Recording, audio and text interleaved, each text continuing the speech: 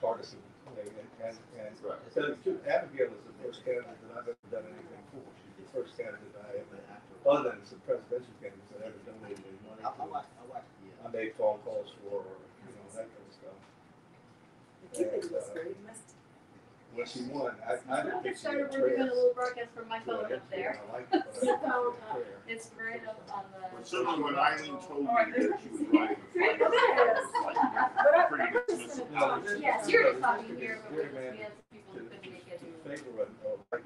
Of course. And we had, and rap was genuine. Yeah. My best. Lunatic, Yeah. idiot. I got my time. But, I know, Did you get your that's booster? right. I got my booster. and she is, But I don't know, Amanda Chase, first of all, I don't know that she. She's Wait. She has it. Jason's probably going to. Yeah. Gentlemen, We're getting started. We're ready. We're getting started. We have some folks tuning in online, so we want to go ahead and get started for them as well. I do have a feeling we'll have some more people. They may come to the back door, so if we hear a doorbell ring, we're just going to go back. Hi, Jen, love man. Okay. These rainy nights, we never know what's going to happen. Yeah. So it's such a beautiful day all day too. Yes. Yeah. So I'm just going to do a super quick introduction because you're not here to see me.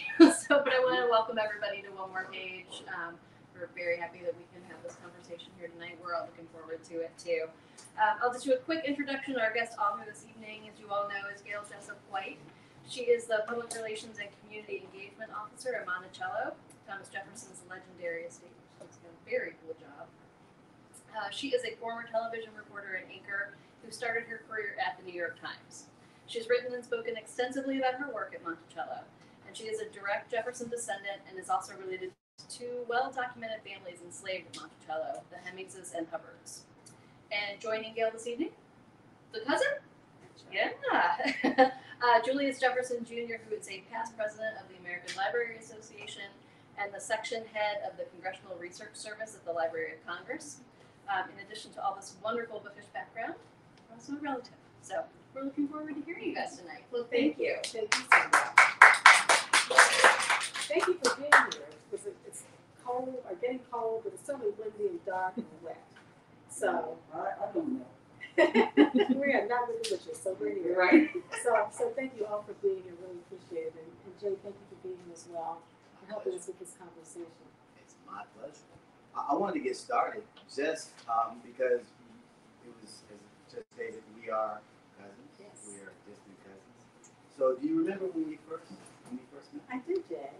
So it was at Monticello, naturally. Even though we're both from D.C., we didn't know each other before we found out we were cousins at Monticello. And I think it was in 2016 for an event at Monticello called the Slave Dwelling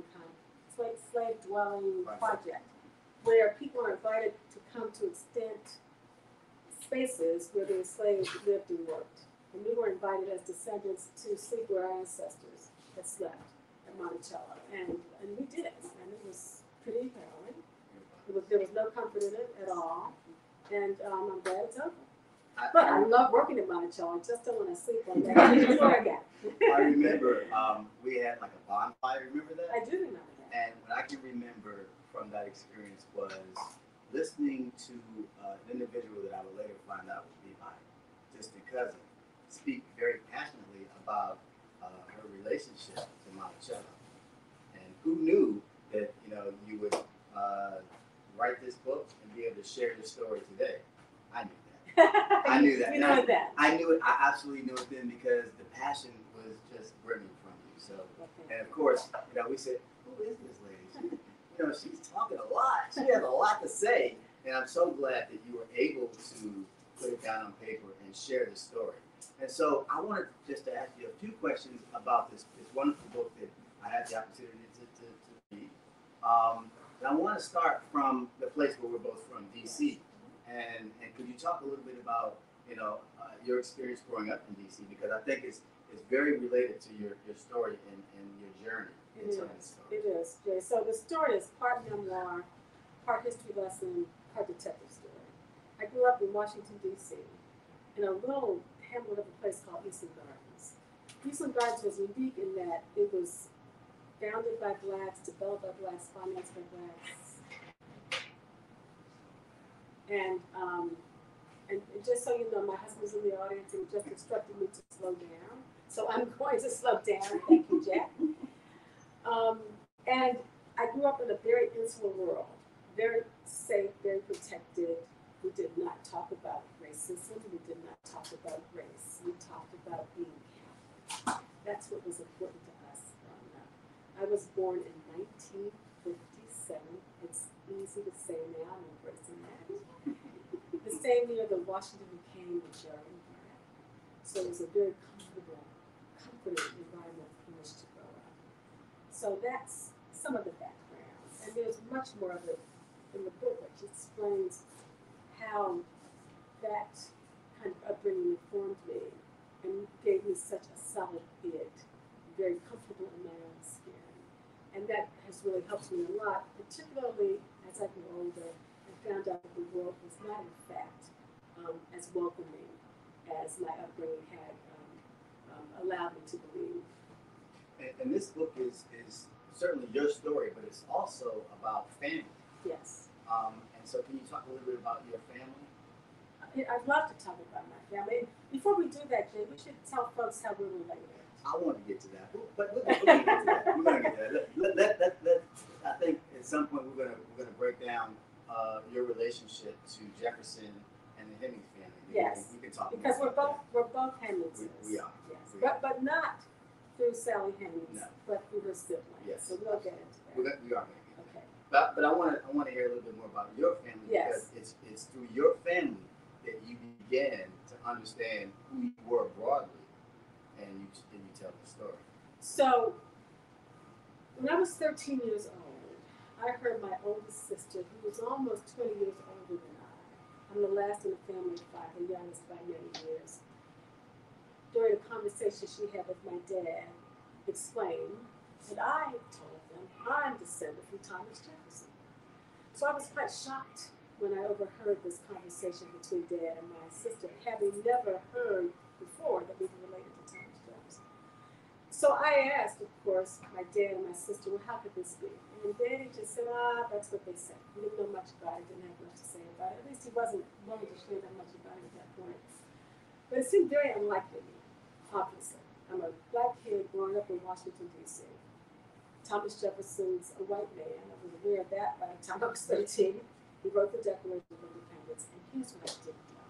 Here's what we were not taught in school, that Jefferson owned human beings. So there was no way for me at that point to process how I could have been the product of any sort of relationship that Thomas Jefferson had. It just didn't make sense. But I was determined to find out. I was determined to know. And that began an odyssey that lasted 45 years. And it's ongoing right now. I'm still trying to gather more information, but I was determined at 13 years old to figure out how that could possibly be true. I should add, although I had my doubts, it didn't make sense to me, I did have some evidence before me. As my dad was 6'2", had red hair and freckles.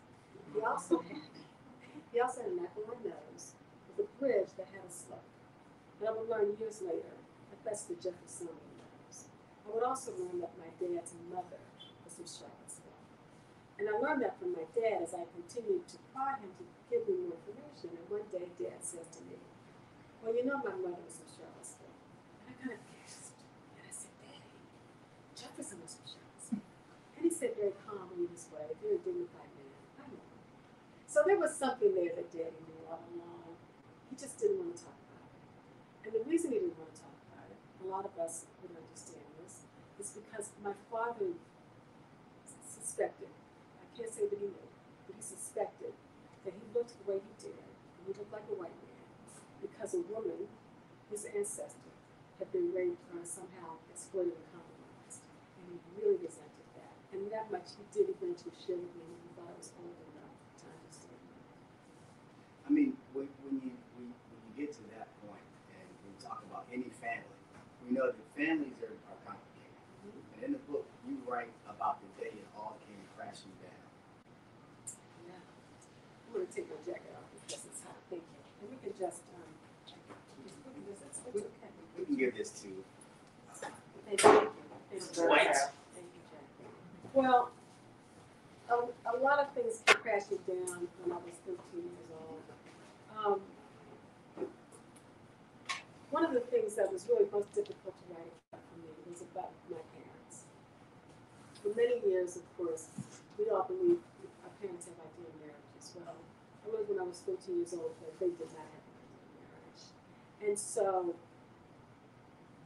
that was very difficult, very painful, and I used this Jefferson information almost as a distraction, as a tool to help me bond with my dad, protect my dad, and to learn at the same time what the relationship was that we had to Jefferson, and to try to do some self-comforting. It's, again, you said it's complicated. It really is complicated. And I work very hard in telling a very honest story when I talk about my parents, and I adored both of them. It's hard to disclose information about people who are so close to you and so important to you. But in order to understand why I was so motivated, I needed to disclose that. And you did it very well. I mean, it was very compelling. But you also, talked about your family structure, because I learned so much about you from your visit. We've had lots of conversations, but just knowing that you're the youngest of 5, and you didn't have a relationship with your older sister Jan, but you developed one later on, certainly when you were in college. Can you tell us a little bit about your sister Jan? I did. So my sister, as I mentioned earlier, Janice is 20 years older than I am. She had a family of her own when I was in 1st grade. So when I'm 6, she has a child. And eventually had a total 3. And she had been in Asia, living in Singapore specifically, where her husband was covering the Vietnam War for Time magazine. And it was at that time when they returned from Asia that I heard the Jefferson story. And so during that period, I developed a close relationship with her because she seemed to be the one person who was really willing to talk about this. As I mentioned earlier, my father was not. But Janice loves to talk. And so she was more than willing to engage in this mystery with me and to try to uncover it with me. So for years, Janice and I worked together in trying to determine what the relationship was that our family could have had to Jefferson. And it was Janice who first told me about Sally Hemings. And this began when I was at Howard University.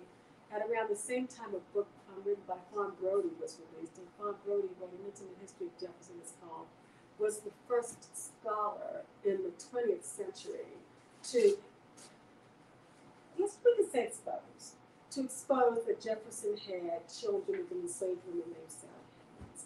So my sister and I determined it must have been through Hemings and Jefferson that we had this tie to Monticello. We didn't know, but we hung on to that for many years because we couldn't imagine in our limited imaginations that there could have been any other way because we didn't know. But now we do. And you do, and you also spoke about your Aunt Peachy. Aunt Peachy. So I'm so glad you brought up Aunt Peachy. So the question would be, how did Janice learn this information? It was something that our family obviously didn't talk about. It was something my father didn't want to talk about. How did Janice learn it? Well, she heard it from a woman named Aunt Peachy. I never knew Aunt Peachy. Aunt Peachy she died soon after I was born. Aunt Peachy was a domestic woman, a domestic worker, who could not read, write, or spell her own name. But this she knew. She was my grandmother's half-sister. My grandmother died years before I was born. In fact, she died when my dad was 5 years old. Aunt Peachy was my grandmother's half-sister. And she would say to Janice, "You're descended from Thomas Jefferson. I'm not." Because it was through her half-sister, my grandmother. She would say, "You're descended from Thomas Jefferson. I'm not. And she said that repeatedly. And Janice listened. Janice did not dismiss Aunt Peachy. She embraced her. It didn't matter to her that she was very superstitious, that she was not undereducated, she was uneducated. She couldn't write, read, or spell her name. But she knew the importance, the historical importance of her descendants being related to Thomas Jefferson. And that's how I found out the story, because that's how Janice discovered the story. And it speaks so much about the oral tradition in many of our families. Indeed. Certainly, there was nothing written down at that point. You didn't have any documentation. Of course, you were introduced to Fawn Brodie's book. But through the oral tradition, you knew that there was some truth. We believed it. We believed it. We accepted it. And I'm glad you brought that up, Jay, because there is this oral tradition among Black families. We wouldn't have known to call it an oral tradition, but that's what it was, because there was no documentation unless you could find records to indicate the ownership of your ancestors. Perhaps you could find tax records or ledgers. That's very challenging. Most Black people hit this wall in 1870, the first census after the Civil War. So it's very difficult to know who our people were. The only thing we had was oral history. It was illegal to teach enslaved people to read and write. So what else did we have? And we believed and we trusted it. And thank goodness we did. If Janice hadn't trusted Aunt Peachy, then we wouldn't be here tonight. And it's the same thing for millions of Black families. Listen to your relatives. Engage with them. Talk with them. Because I'm older now, I know the older we get, the more we want to talk and share. And older family members want you to have this information. Gather it before it's too late. There's so many questions I would have wanted to ask my people who were living in my lifetime, my great aunts and uncles, even mom and dad are no longer with us. So many questions I would have wanted to ask them now that I know the process, now that I know what's appropriate, now that I know how to extract this because I've done it. So do take advantage of your elders because they want to share, and it's very precious information. All right, I'm going to ask you a question about something you wrote in the book. Yes. And this was something your dad said. You said your dad was more interested in the family he knew, not the family he had lost. Right. And so, why were you so determined to find the truth about your past and your family? It's not that I felt rootless, I didn't. It's that I love history. I also felt that my dad was interested, but we need to back up a little bit on this without giving away too much, because we have a book we for white people to read. My father lost much of his family. He lost much of his family to death, to migration. His family left Virginia and moved up to Washington and other parts north. He lost some of his family to people crossing over from Black to white.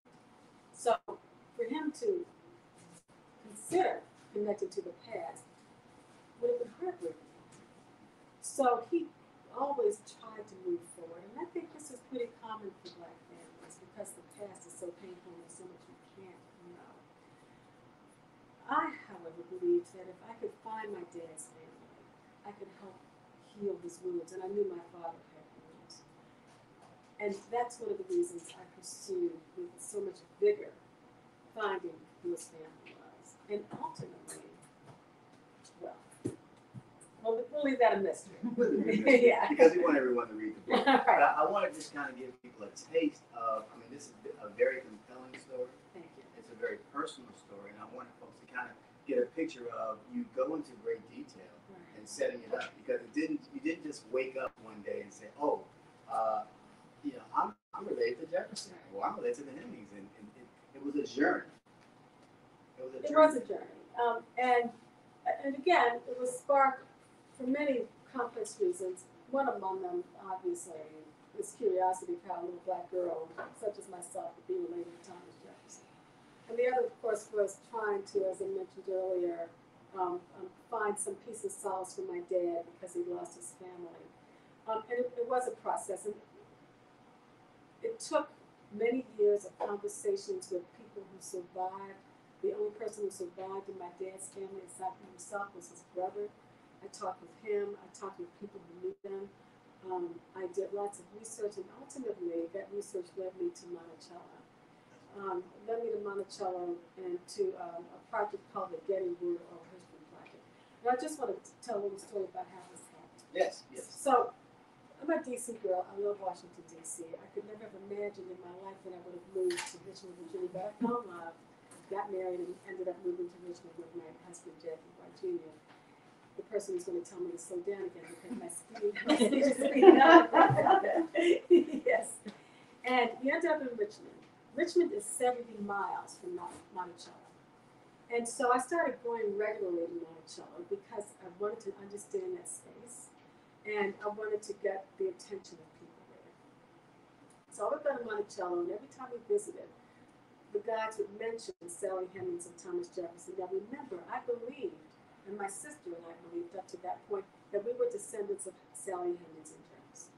So we would go, and the guides would say, yes, Sally Hemings and Thomas Jefferson, many scholars believe had children together, and then move on with the tour. But every time that guide would do that, it was always a different guide. We had lots of guides at Monticello. I would raise my hand, and I would vigorously say, I'm related to Thomas Jefferson and Sally Hemings. And the guys would say, oh yeah, good for you, and keep moving forward.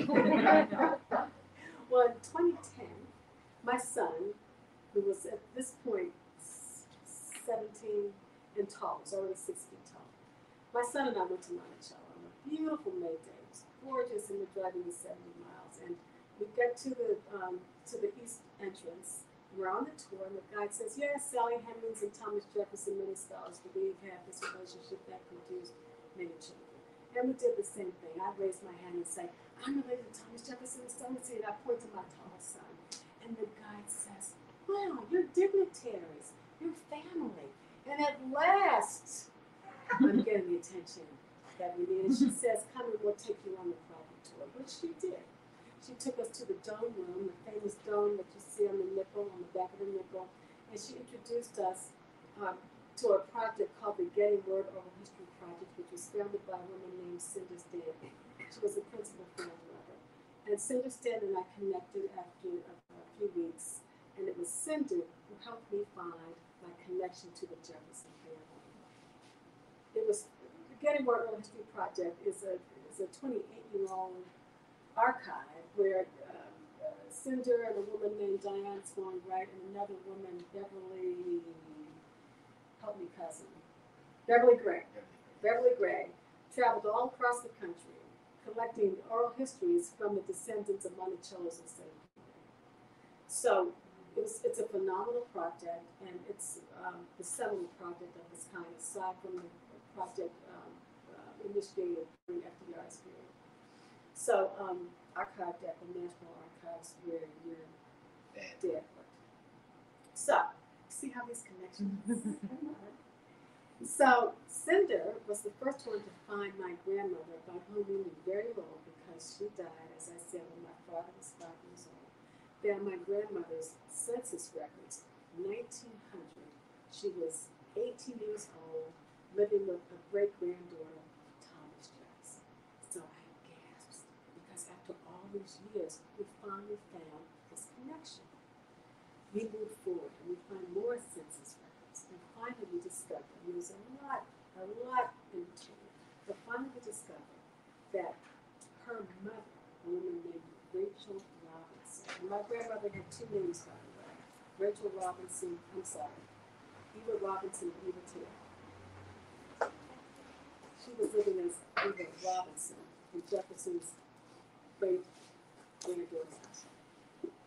Her mother was named Rachel Robinson, and she was living just 2 doors down in the census of 1880 from a man named Montreal Robinson Taylor.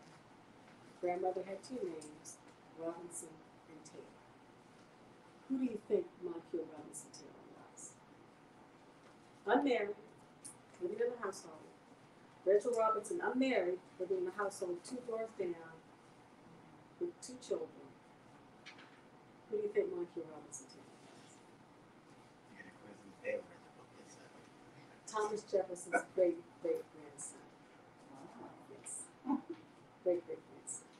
So it turns out that Thomas Jefferson's great-great-grandson was my great-grandfather.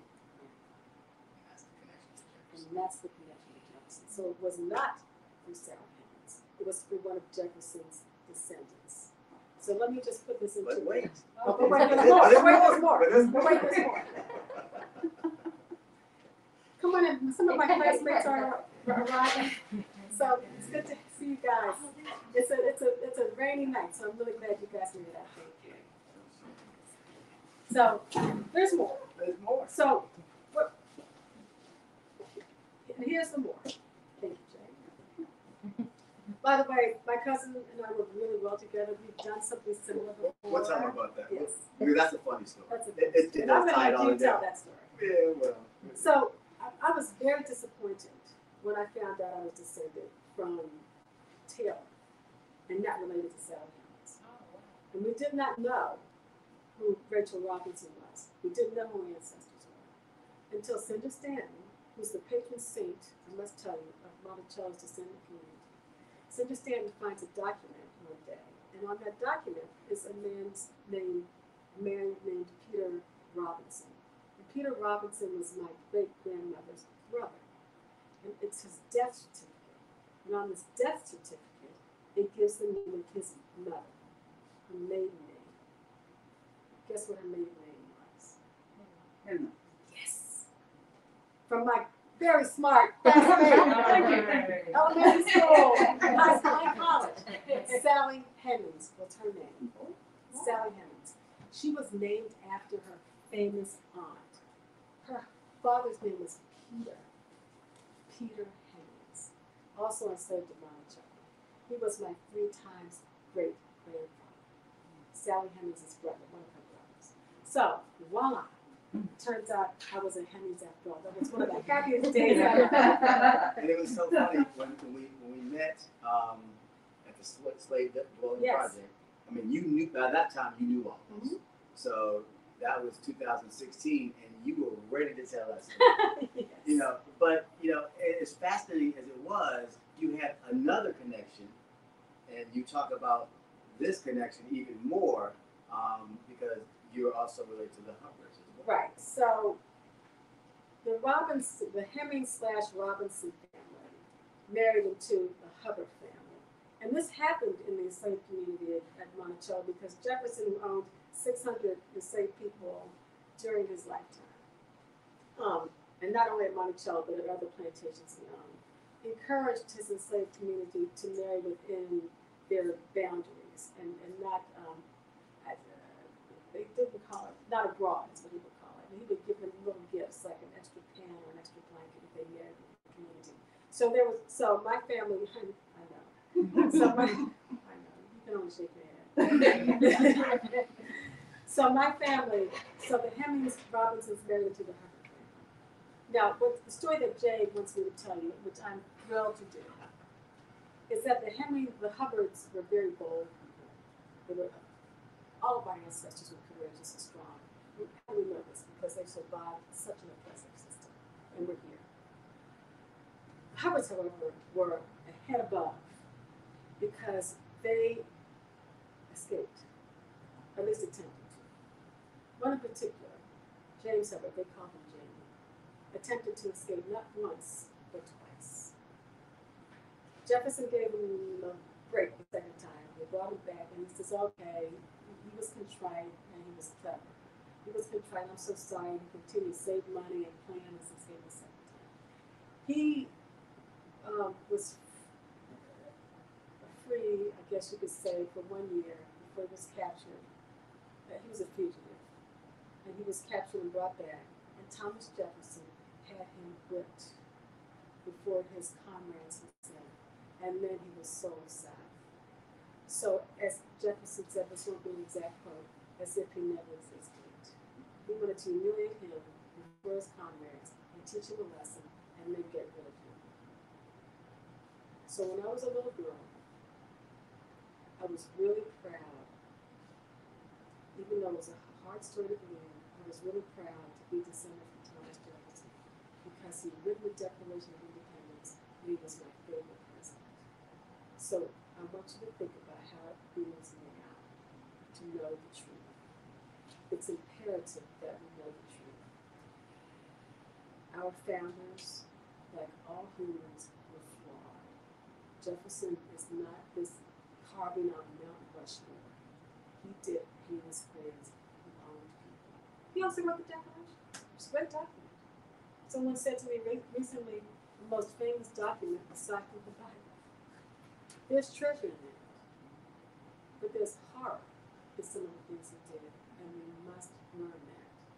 If we're going to grow and to heal as a nation, we must recognize that. It was hard for me, but I do, and I did. It's interesting because when we met that day, you did speak about the Robinson connection. You did speak about the Hemings connection, which we'll talk about that now. But you were really proud of the Hubbard. I am. You were really proud, and you sort of like flaunted that. No, I'm a Hubbard. That's right. And this was the Hubbard story, and it's such a fascinating story because we don't hear those stories.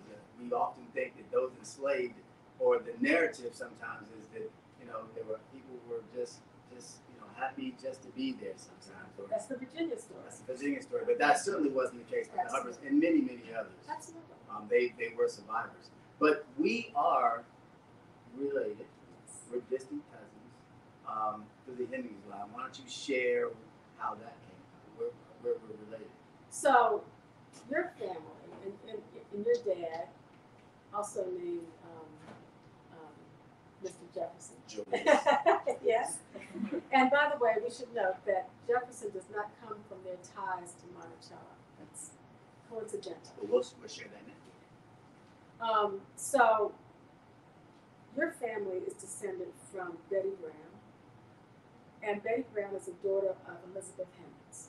Elizabeth Hemmings is the mother of Sally Hemmings and my 3 times great-grandfather, Peter Hemmings. Who was Elizabeth Hemmings? She was the concubine, the same concubine of John Wales. Who was John Wales? He was Thomas Jefferson's father-in-law. So that means that there are lots of things this indicates. This means that, and she had children with 3 different men. And Betty Brown is not with John Wales. She's with another man. But Peter and Sally and a few others were from Elizabeth and John Wales, which means that they were Jefferson, in another word, they would have been Jefferson's in-laws. This means that the woman Jefferson married was Sally Hemmings' half-sister. It also means that there were several generations of Jefferson-related family members and Hemmings family members who were entangled with each other, who had relationships with each other, or relations, if you want to speak of it in a sexual term. And that would have been John Wales and Elizabeth Hemmings, Jefferson's father-in-law. That would have been Jefferson and Sally Hemmings. That would have been Jefferson's son-in-law, who took up with the Hemmings after Jefferson's daughter died. Her name was Betty. They're buried next to each other. You can believe that because their family felt so well with them, and he had another wife. She's buried with her family someplace else. Think about those dynamics. Just consider what must have been happening for that to happen. That's 3. Then you have my own family, Jefferson's great-great-grandson, and my great-grandmother, who was a Hemming. So that's 4 families. They were related by blood. They were related by ownership. They were related by law because the Jeffersons and the Waleses and the Randolphs, another Jefferson-related family, owned the Hemmingses.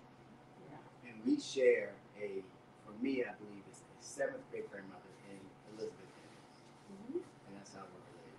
Right. She must be So your 6th. she's actually my 4th great-grandmother. Okay, so Because Peter was my 3rd great-grandmother. So she's, I think for me, it's 6 or 7. That's just because you're a little younger than I am. in terms of how the genealogy pans out.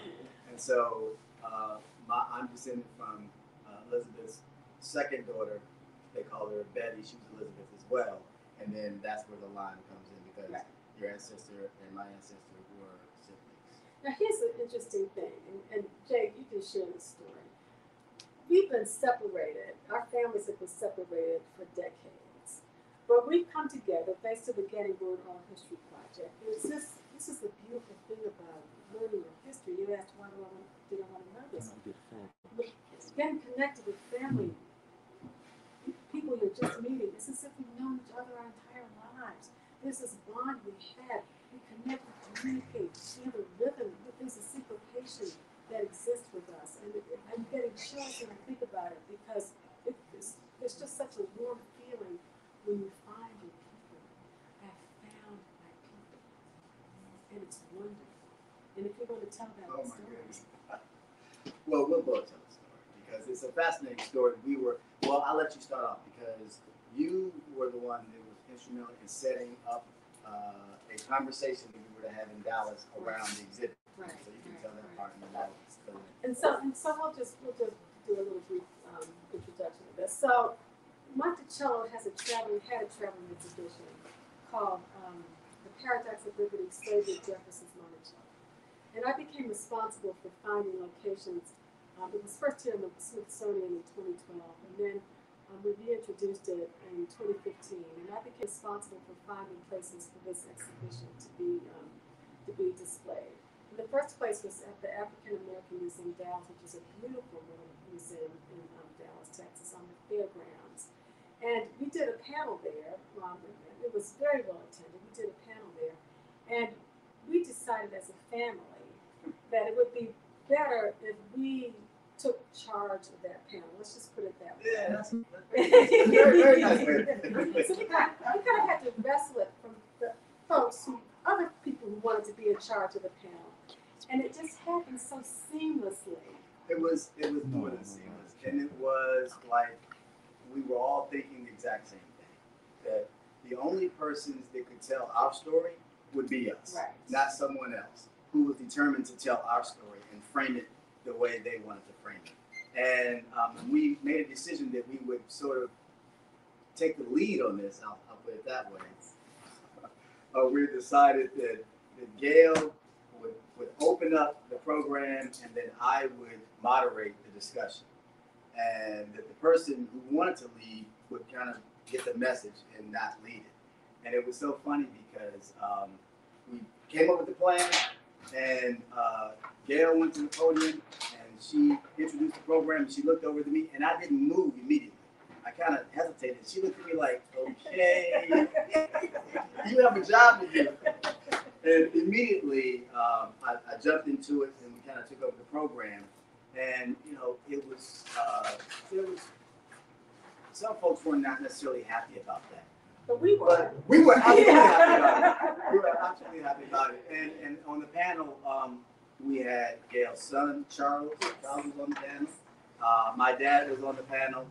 Andrew, who now works in Monticello as well. Another cousin we discovered through this research. And we had a couple of other cousins from Ohio as well. Yes. Some of the Hemmings that went to Ohio, the students from Madison and Sally. Yes. And Sally. And so we were all on the same page at the same time. And it was like we were family for all of our lives. But we actually were not family for all our lives. We really were still getting to know each other. Exactly. But we knew each other already. Exactly. So that was the memory I think you talked about. It's this lost memory, but the memory came back all of a sudden, right? And that's what your dad, Calvin, would say. It was just so natural. And your dad's one of my best friends now. So, And you're one of his. yeah, it's good. You're one of Yeah.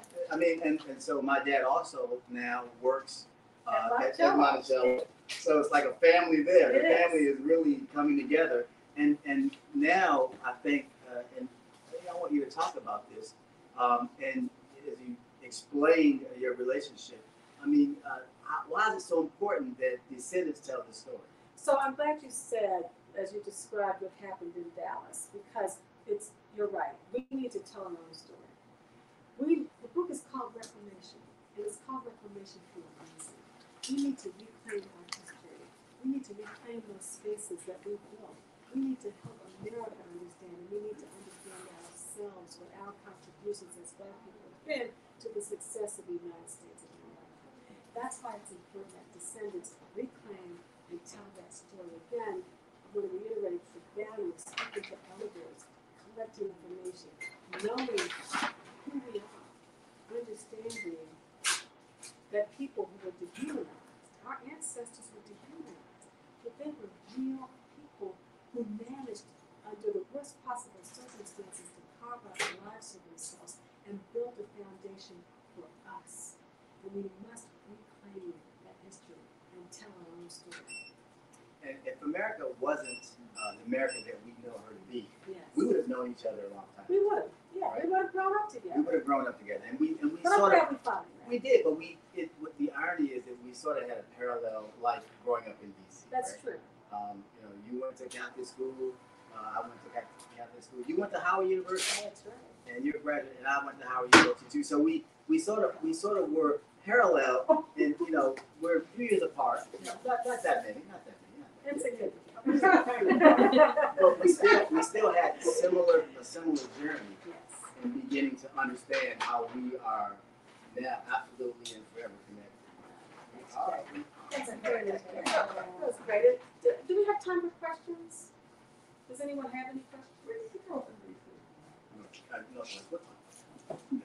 Yes. Yeah, hi.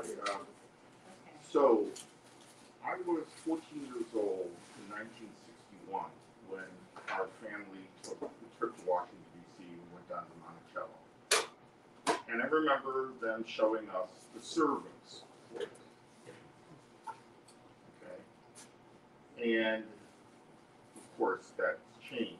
And I would like to know what you discovered as to when and how the truth started coming out at Monticello from the story that was being perpetrated for hundreds of years at Monticello. So, just a little history. The Thomas Jefferson Foundation is a nonprofit organization that owns and operates Monticello, and that was established in 1923. Up through that point, up from 1923 until the 1970s, when archaeologists really got an interest in exploring more about the enslaved and started excavating part of Mulberry Row, where the enslaved lived and worked, and some free white workers as well. And it evolved from there. It had That's not what he's asking. He wants to know why they started talking about the truth about. so just so you know, Jackie White Jr., my husband, used to be a reporter, and sometimes he likes to speak for me, and that's okay. But so he wants to answer the question. That's okay. So as I was saying, so we went through this evolutionary process. I think it became important in the last few years under the leadership that we had, and our predecessor as well, to engage more of the authentic, honest story. They are scholars and historians who want to relay the truth and convey the truth. So I think that's part of it. Yeah, and I think and I think that Gayle gave you that history for context. Gayle is becoming a historian, because historians like to give context, Yes, always like to give the backstory. And I think that getting to your question, and Gayle mentioned this, I remember growing up, going to Monticello in the 70s where they began doing the archaeological digs. But certainly there were scholars, and Gayle mentioned one scholar, Senator Stanton, who got to Monticello in about 1968, and she didn't leave. And it was about 1993 that she found it, getting word with the other individuals that Gayle mentioned, Diane Swan Wright and Beverly Gray. And it was at that point where they started making the connections from the archaeological digs to the individuals, the persons, the enslaved persons who actually, as Cinder says, labored for Jefferson's happiness. And that's when the story started to begin to be told, that there were individuals who we knew of because Jefferson kept immaculate records. So the scholars always knew that Jefferson knew his so-called enslaved family. He knew them. The scholars always knew that. But it took scholars to begin to tell the story and focus on the descendants, not necessarily focus on Jefferson. I think that's what Cinder did. That's exactly what Cinder did. With Getting Work Project. Yes, Jack. You all are leaving out the key piece. Okay. Sorry to say. Mm-hmm. The key piece has to do with the DNA research, which established. Well, you can tell the story, but that's, I just throw it out there for you. None of that stuff you're talking about would have happened in the way that it happened if there had not been pressure on the Thomas Jefferson Foundation and Jefferson scholars generally to acknowledge that this relationship between Thomas Jefferson and Sally Hemings actually existed. Well, that's fair. So what Jackie White Jr. is trying to say is that in 1998, when DNA became a tool to use to make familial connections, there was a study on, I can't remember what it was called now, Jim. It's been a very long week, I must tell you. But at any rate, DNA was taken from a Jefferson, not from a Jefferson descendant, but from a relative of Jefferson's, one of his nephews. And it was the Jefferson family always claimed that it's one of the nephews who fathered the children of Sally Hemings, and a descendant of Sally Hemings. And that DNA didn't match. Everything indicated that Jefferson and Sally Hemings had children. And it was not because it was a DNA match, but because there was not a DNA match. And further, to add to that, every time Jefferson came back to visit Monticello after from being in Washington, D.C. during his presidency, 9 months later, Sally Hemings would have a baby. Every time. In addition to that, Madison Hemings, in 1873, I think it was, did a memoir, did an interview with a reporter in Ohio. He was living in Ohio, where he said that, more oral history, that Jefferson was his father. So we had 3 pieces of information by 1998. You had the DNA that gave clear evidence that one of the Carr brothers was not the father of Sally Hemings. You have the oral history from Madison Hemings, and then you have the documentation. And remember, Jefferson kept copious notes. He wrote down everything. You have the documentation that Sally Hemings had a child every time, 9 months every time after Jefferson visited. So, does that answer your question? Was that way more information than you needed? Well, actually, that was very interesting. Okay. But no, it doesn't really answer my question. I was more directed at Monticello and the stories that they were telling and how and when they evolved into telling the truth. What were the things that spurred them? I mean, was it this DNA evidence? Was it a No, it wasn't. It was a lot of things. That's why I was trying to tell the evolutionary story. And it was pretty much what I had said and what Gayle had said. Yeah. I mean, the truth was telling the story from Monticello really began by these archaeological digs. I mean, so they began to find more information about those individuals who were actually enslaved on the plantation. And it was, again, the work of Cinder beginning to tell the stories from the perspective of the enslaved. So when you ask the question about when did they begin to tell the truth, well, I think it was probably around 1993 with the Getting Word project, where they began to say things like, I remember going to Monticello in the 90s, and you would see Mulberry Row, and they would say, enslaved person worked in Mulberry Row. And I said, Dad, we know who that enslaved person was. You know, we know that person's name. Formerly used as my ancestor. That's who worked in Mulberry Row. It was well documented. And it was around that time where you began to see the names of the individuals. So when you go to Monticello today, you see who served Jefferson, who was the cook for Jefferson, and you see them by name.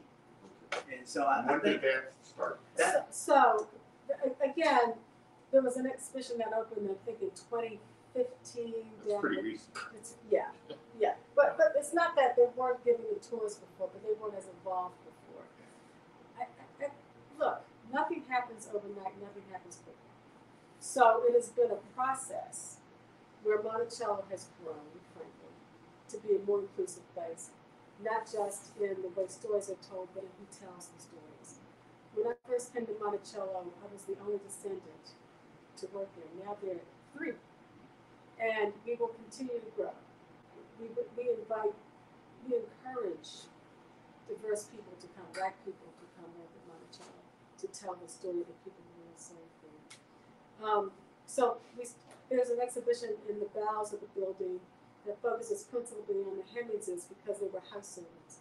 And their cutouts down, if you've been recently, you've seen those cutouts there where they identify, I'm glad you pointed that out, where they give these people names. People had names. They were real people. And that's important. They were human beings. In 2018, we opened an exhibition called The Life of Sally Hemings, which totally demonstrates that she was not an appendage of Jefferson's, but again, she was a whole, full human being who was a seamstress and a world traveler. Jefferson when she was only 16 years old at that point, when they were in Paris, freedom for their unborn children. So every one of their children who was arrived into adulthood was freed or was allowed to walk away from the plantation when they were 21 years old. So these are the stories you hear. And there's a kitchen, the first kitchen at Monticello was excavated a few years ago. It used to be the bathroom. There was a bathroom. It was literally bathroom. The kitchen and Sally Hemings' room, or the place we believe was Sally Hemings' room, was a long time bathrooms. If you can imagine how disgusting that must have been, because they knew what those spaces were. But in that kitchen, it's called the Granger Hemings kitchen, because that kitchen was the workplace for the Granger family and for the Hemings family. So we have identified those people. I'm so glad you said that, Jay, and we speak their names. Good. We give them their humanity. That's the whole point. Are we there yet? No, yeah, that's very You're telling me that there are actual exhibits naming these people Yes. now, Yes. Yes. but essentially this didn't really happen until very recently. Well, so on the as a part of the tour, more recently. Yeah. But in terms of the research, going back 25 years. Or more, because the archaeologists were doing the digs back in the 70s. So it's been going on. Even in the late 80s, it's been going on for a while. So I'll look forward to seeing all So good, please come back. Yeah. Thanks, so, you know what? What a great question. I mentioned Skip Gates. So here's how, well, of course he did, because he Skip Gates. So just how by having this program, Finding Your Roots. But very briefly, I have a white cousin. Her name is Tess Taylor. And I found her via the internet. And we connected, and she wrote a story about it for the New York Times. And Skip Gates reached out to her and said, oh, well, how do you feel about getting a DNA test? And she agreed and asked me, and I thought, well, yeah, sure. I was a little nervous about the whole thing, because what if the test showed that we weren't related to Jefferson at all? But we had the test, and it was through Skip's initiation, asking if we wanted to do so. And in addition to that, I should say that Skip and Jack have been friends for many, many, many years. And he's just been a great supporter of the work I do. He's been to Monticello back in 2016. We had a conversation about race and the consequences of slavery in Monticello. He was one of the moderators for that program. So he's been very involved in that regard. So yes, I would say he's been quite helpful. Yeah. Am I getting the sign? Yeah, I just Okay. noticed it was after. Okay. Well, thank you guys for being here tonight. I know it was a rough night to be out. Thank you to my classmates for coming. This applause is for you. And I think we only have 2 copies of the book left. You guys will bet. Okay, I'm gonna grab this one because I have this one. I'll bring it up back here. And if anybody wants their book signed, they'll sign. We've been doing a record. Okay, great. Thanks, Michelle. Hi.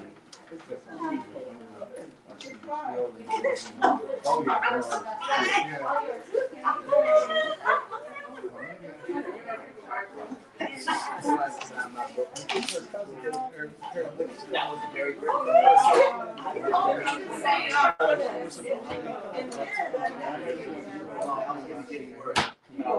Oh.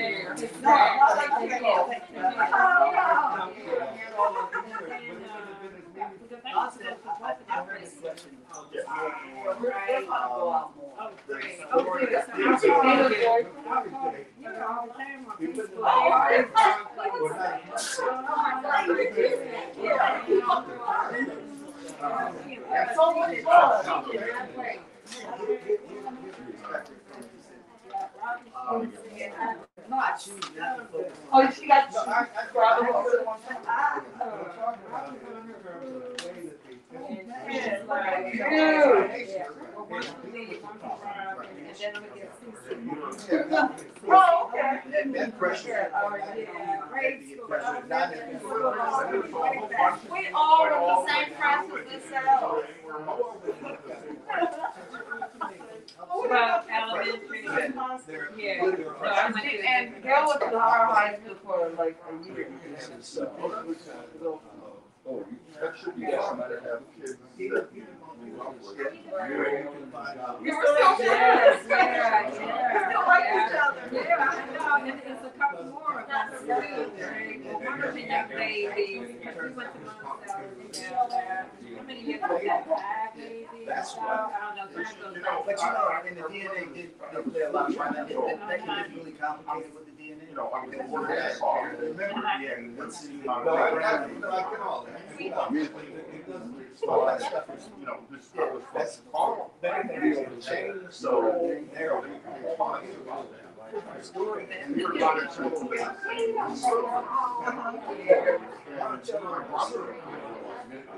What's this? A servant. Yeah, that's fine. Oh, that's very mild.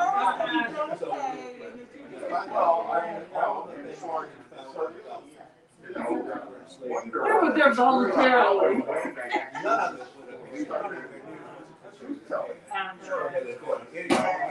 Now, obviously, had these other challenges, and actually denied great.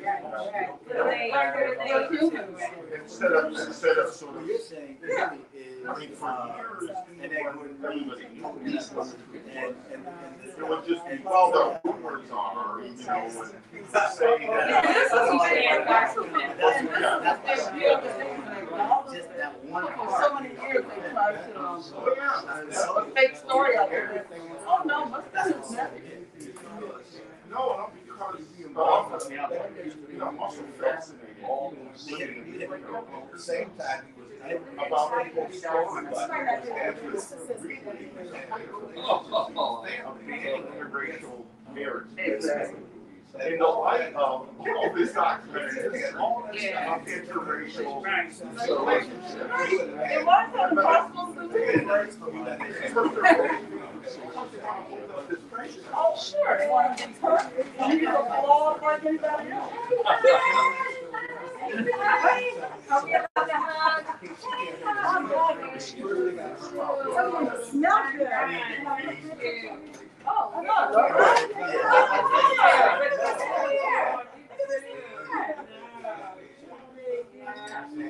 So the question is, why is it taken care of? I know, it's great. Yes, holding the floor. Oh, yeah. Are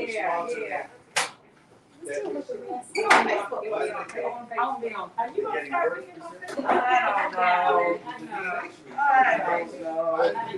Well, you got more time than That's yeah. You're retired. Well, I think. All my time on Facebook?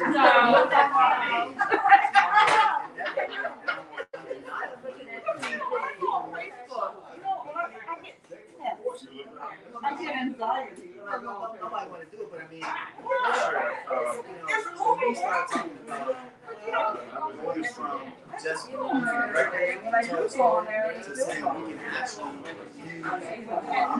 use tell us